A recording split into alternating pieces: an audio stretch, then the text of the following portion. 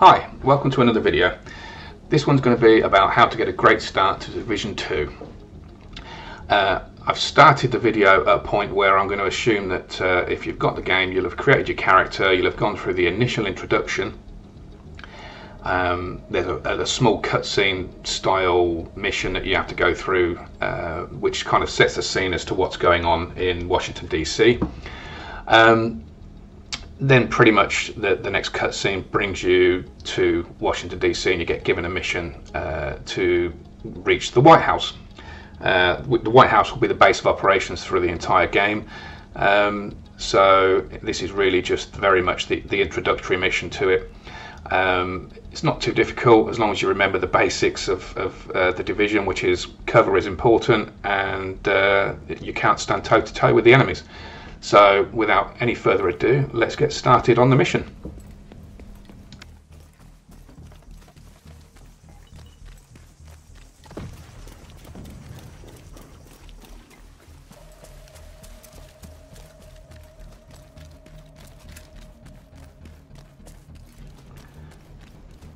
Since we're just starting the game, we've got very basic weapons, so basically just a pistol and assault rifle, level 1. You level up and get so many new weapons so quickly, I find it's counterproductive to get too attached to a particular weapon. Just use whatever works for you. As we approach these enemies, you'll see that I'm moving from cover to cover. Always best to fight from cover. You really don't have much survivability, especially early on. And you'll notice that where possible I'm trying to aim for the head. You do get a lot of extra damage for a headshot, and also a lot of extra XP as you're going along through the game.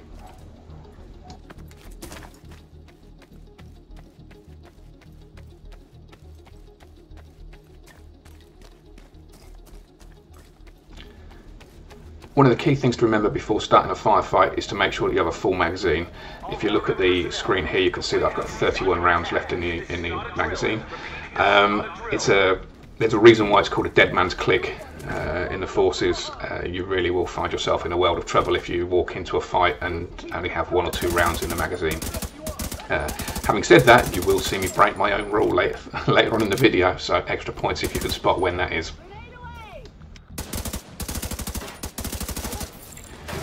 Couple of quick tips if you're new to first or third person shooters.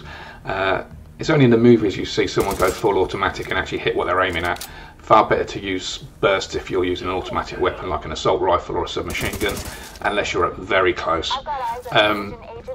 Also, when you hear grenade away, or you spot a grenadier that you're up against, if you catch them in the act of launching a grenade, they'll actually drop it at their feet and blow them up. So that's a really quite useful way of killing someone behind cover if they are peppering you with grenades occasionally.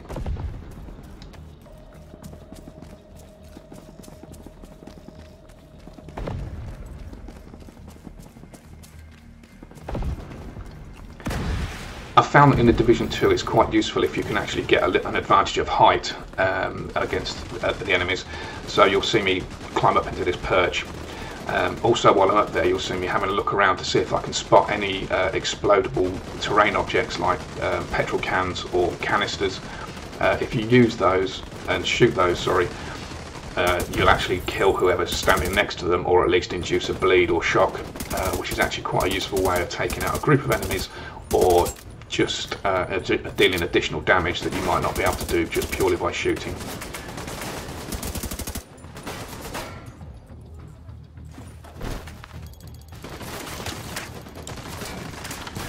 Division 2 really rewards the smart use of cover, so always make sure you're moving from cover to cover. The flip side of that is it very often punishes overly aggressive behaviour.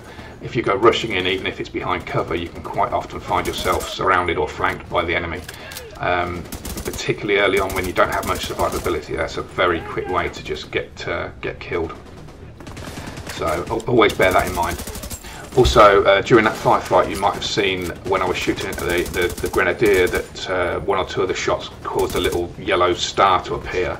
That means that I've hit a weak point. So any of your enemies that you'll be fighting against, if they have a weak point, you'll see that when you shoot them in it, it actually creates that little yellow star.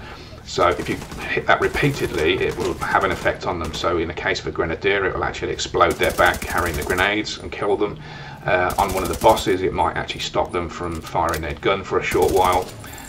There's many different effects, but always worth trying to find a weak spot if you can do, if you're up against something that's not going down very easily.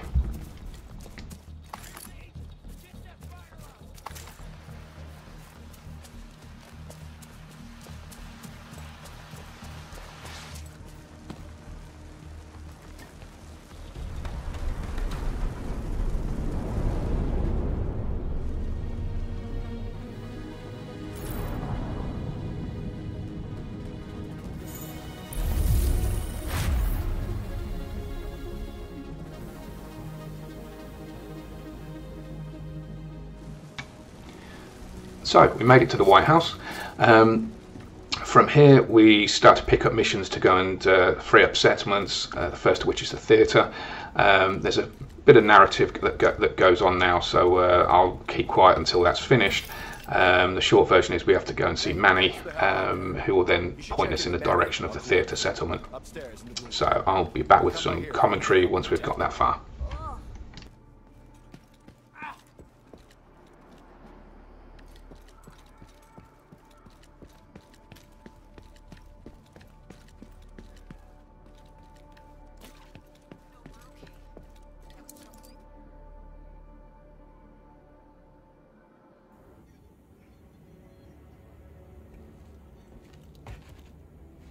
This is you. Welcome to DC. I'm Manny. I run comms. I'm guessing the Division alert brought you here? Damn glad to see you. Let me show you exactly how screwed we are. Ever since the JTF imploded, the city's become a playground for murderous fuckheads. There are several main factions, and a whole lot of bottom feeders sucking up whatever the big dogs miss. A few civilian settlements are still holding out against all this villainy. They need more help than we've been able to provide, especially since the Division network went dark. That's Kelso. She's one of the last surviving agents in DC. She's operating at the theater settlement on a priority mission. You should go check in with her. If anyone knows how to get these systems back online, it's her. Oh, and introduce yourself to the locals while you're at it. It'll comfort them to know there's a new sheriff in town. By the way, Agent, head downstairs and check in with the quartermaster. He can get you set up with some Division tech. You're gonna need the edge.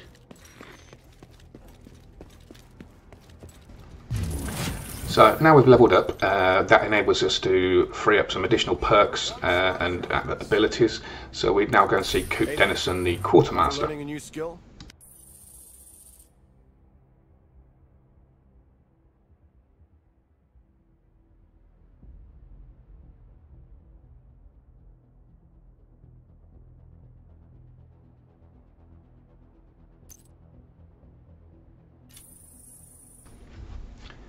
Since this video is about playing solo, the first skill that I'm going to choose is the Hive, which has a very, very useful heal facility, which will just keep you in the fight for longer, make your life a lot easier to start with the game.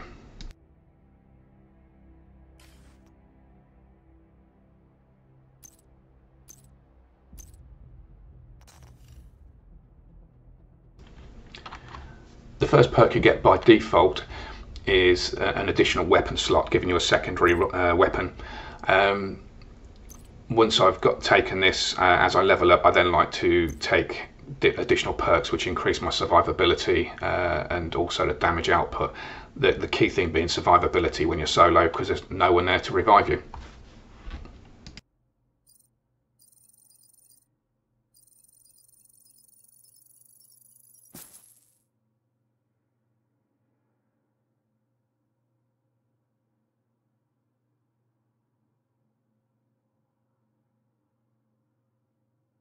Take care.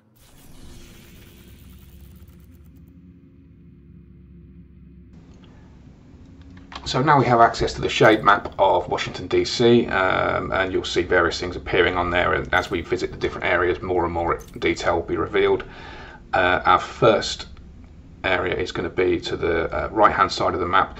We're going to be looking for the theatre settlement, and that's where we'll be heading to first.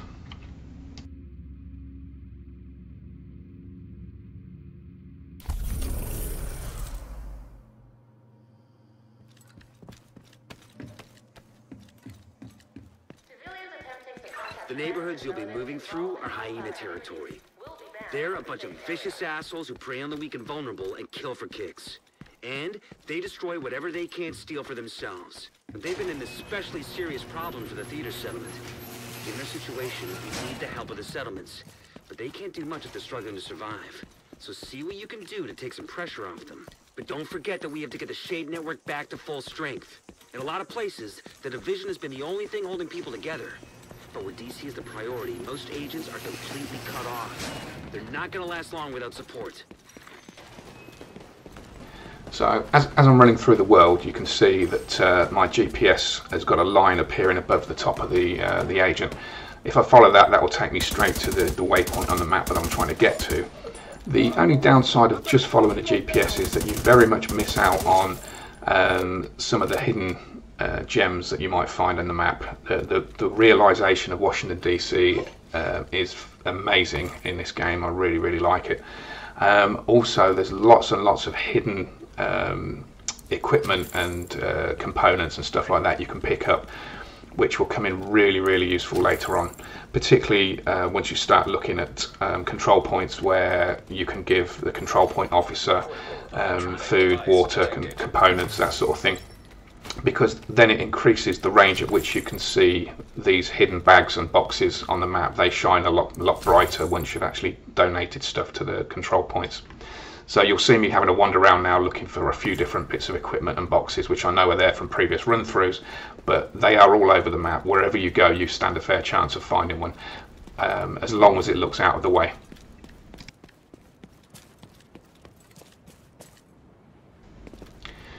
You quite often come across these gates where you'll find some kind of lock, like a bicycle lock or something on it. Sometimes they're just a mesh fence and you can see through, like this one, where you can actually see through. There are things inside. Sometimes it's actually got some kind of screening there so you can't see. It's ever so easy to just walk past these and not see them, but it's always worth taking a look. Some of the locks you can shoot, some you can't. If you can shoot it, it will lead to either an area you couldn't normally get to or some extra equipment, so definitely worth doing. But you'll see what I mean when I target the lock and shoot it. You just saw a box with the word hyenas above it and 0 of 1. That's basically a locked loot box that you can only get the key for from either bosses, or sometimes you'll find a key cabinet on a wall. Usually they have some fairly good loot in there, so if you come back to them later on when you have got a key, it's worth doing.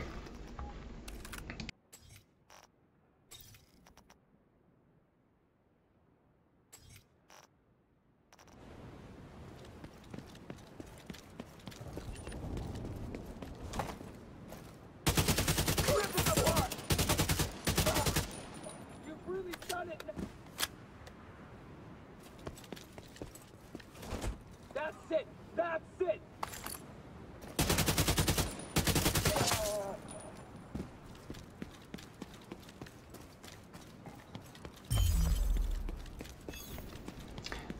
Again, you'll see me running around all over the place as I'm going through this area, not necessarily following the GPS line. That's so I can find these bags and holdalls and what have you. Underground car parks in particular are quite often full of decent loot crates. One of the things you'll find with this game is you actually don't have a problem finding loot. It is everywhere. You're constantly getting new guns, to the point where every time I go out and do a mission, I then spend time afterwards working out which gun to keep, stuff like that. So you'll always be finding new and better equipment.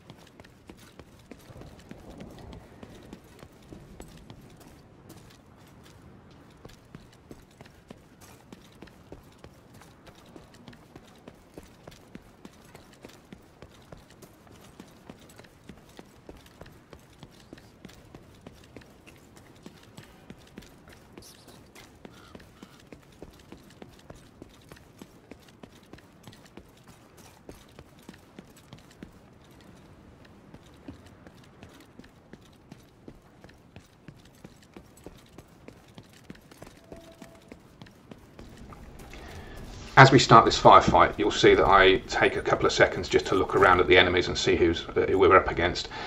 And then I spot that there's a grenadier. Now, the first shots I take are to actually try and detonate the satchel that they're carrying. And you'll see how quickly that finishes them off rather than actually trying to shoot them separately. It also works really well when there's a crowd of them around the grenadiers. Sometimes you see them patrolling. So it's definitely a very effective way of taking out the group.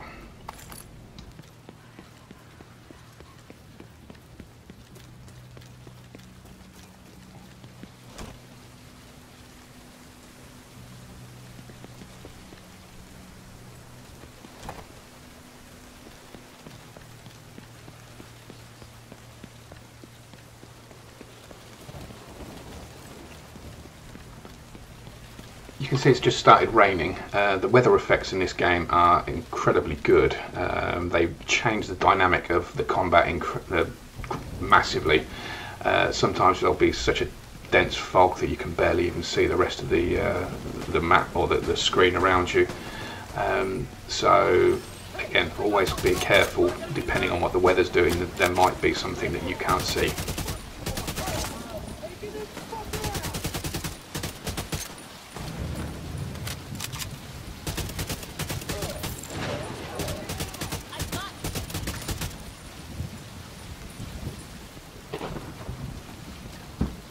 And that's it, we're nearly at the theatre settlement, just round the corner. Once we've spoken to the boss of the theatre settlement, that opens up a number of other missions, all of which are designed to open up additional facilities within the theatre settlement, and we'll gradually go through as we level up. I'll do further videos on some of those, but the main thing is that, you know, hopefully this has given you an idea of how to get a great start at Division 2. The main thing is always remember cover, always remember to make sure you check your ammunition before you start a firefight. Don't be too aggressive, and don't move into cover in the middle of a group of enemies. You cannot go toe to toe with the enemies in this game, especially at the start.